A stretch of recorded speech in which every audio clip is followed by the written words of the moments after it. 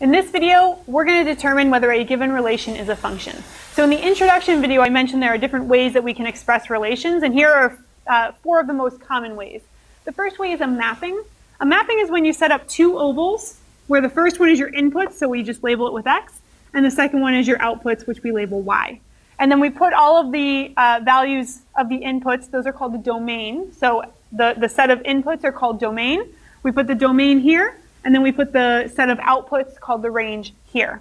So this could be 1 and 2, and this could be 1, 2, 3.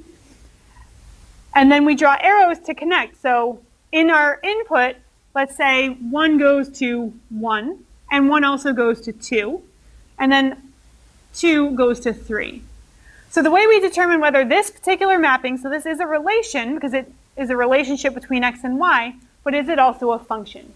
What we're looking for with mappings is, does any input map to more than one output? And if the answer is yes, then it's not a function. So because 1 maps to 1 and 2, this particular example is not a function.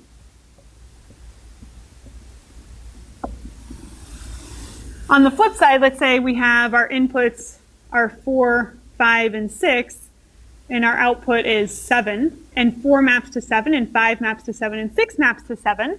In this case, every input maps to exactly one output, so it is a function.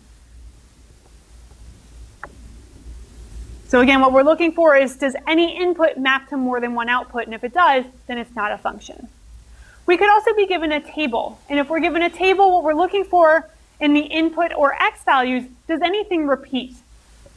So if this is my input and this is my output, and I have 1, 2, 3, 5, and then in my outputs I have 2, 4, 200, -10, I'm looking to see, do any of these repeat? Because if any of those repeat, that means that I have one input mapping to more than one output, which would not be a function. Since every input is unique in the table, we would say this is a function. This one would be a function. Not a function, just a regular relation, could be something like this. We could have x and y, my input and my output, and my input could be -1, -2, -1, 0, and then my output would be 6, 7, 8, -10. In this case, you notice that the -1 repeats. I have a -1 here and a -1 here. That indicates that there is one input mapping to more than one output. This is not a function. And really, there's no hyphens in between not and a and function. I don't know why I did that. We'll just get rid of those. Okay, so that's mapping and table. And this would also, if you're given a set of ordered pairs, you would also just want to see, do the x values repeat? If the x values repeat, then it is not a function. If you're given a graph, the way you check a graph is we do something called the vertical line test. The vertical line test just means that you should be able to drop vertical lines anywhere in the graph, and it should hit the graph no more than one time. If it hits the graph in more than one place, then it is not a function. The vertical line test just says you can drop vertical lines anywhere in the graph, and as long as it doesn't hit the graph more than once, it is a function. So some examples, let's say I have a graph here, and I have a nice parabola right there. I can drop a vertical line anywhere in the graph, and I never hit the graph more than once. And we do have to be careful with certain graphs, because while it almost looks like, wait, I could drop a vertical line, it almost looks like this is vertical, it's just getting steep really quickly, and it's all unique and it is changing. So we do have to be careful with graphs like that. So in this case, because any vertical line will hit the graph exactly once, we would say that this is a function. If I have a graph like this, and let's do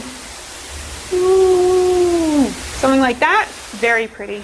But here, if we look really carefully, if I draw a vertical line right here, I'm going to hit the graph in more than one place. So if I draw a vertical line here, I hit it in 3 different places. That indicates to me that this is not a function.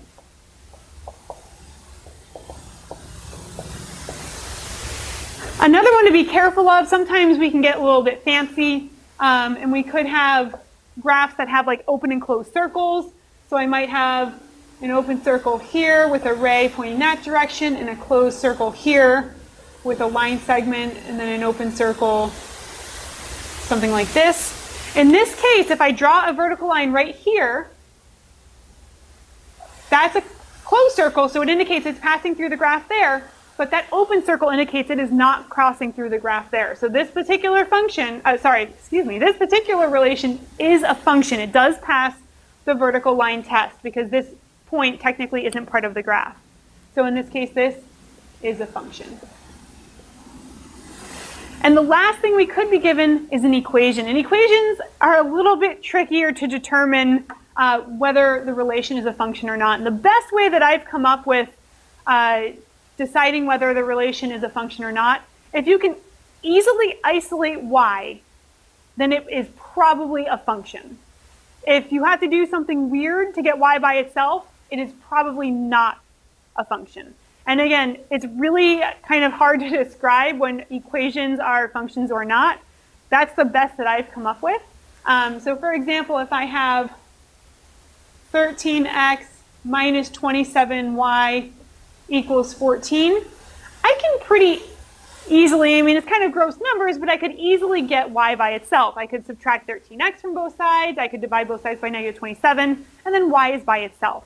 You might also recognize that this is a slanted line, and all slanted lines are functions. So if you recognize the type of equation that it is, and you know that it's a function, then you're good to go. But I could get y by itself by doing those steps. I could take away 13x from both sides. Equals negative 13x plus 14. And then I could divide both sides by negative 27. Again, I never said anything about it not being terribly gross, but it's not super awkward to get y by itself. So this is a function. And again, it's a linear equation. All linear equations are functions, except for vertical lines. So this guy is a function. Hello. Whoa. Arrow. Okay. Great. An example of like something that's like complicated to get y by itself. If I have x squared plus y squared equals 27. So it doesn't seem that bad. I subtract x squared from both sides to isolate y squared. Fine. Y squared is equal to negative x squared plus 27. But here's the weird part. To get y by itself, I have to take the square root of both sides. To me, that's doing something weird. So I take the square root, and when I take the square root of the side, not the variable I'm isolating, I do include that plus or minus. If you have to include a plus or minus, you're probably not dealing with a function. So then we would have y equals plus or minus the square root of negative x squared plus 27. This is awkward and weird. This is not a function.